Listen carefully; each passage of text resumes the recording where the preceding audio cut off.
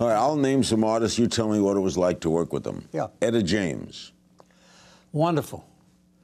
I thought she was a sweetheart, and Leonard Chess brought her to Muscle shows to meet me, and she came down with a long fur coat on and all of her poodles, and she got off, and this is July and August, it's hot summertime, and she came into the studio, and she had a ferocious temper, and she told me, she said, I'm going to do this damn song one more time, and I'm not going to I don't want to hear it again. And I said, Etta, it's a hit song. It is a big hit song for you, and it'll bring you back to prominence. And she said, well, I don't want to hear it because I'm sick of this song. I hate this song. I always hated it, and I don't know why you're making me do this song. But she did the song, and it was a big hit for her. What was the song? It was called Tell Mama. Oh, yeah. Wilson Pickett.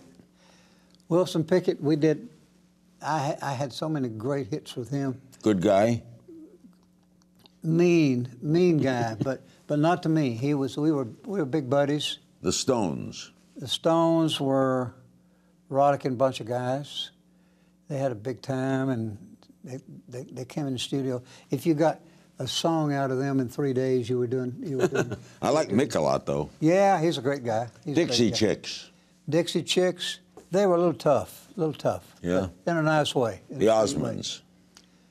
Oh, boy,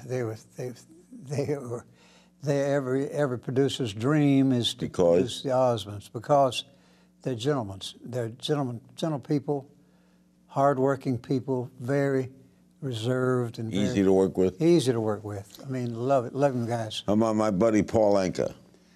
Paul was tough. He's perfectionist. Yeah, he was a perfectionist. He was a perfectionist, and he wanted things his way.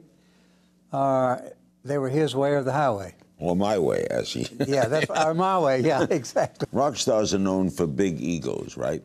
Yes. Did you have trouble dealing with that? No, because I had a bigger one myself, Larry. Watch new episodes of Larry King Now, Monday through Thursday, on demand on Hulu and Aura.tv.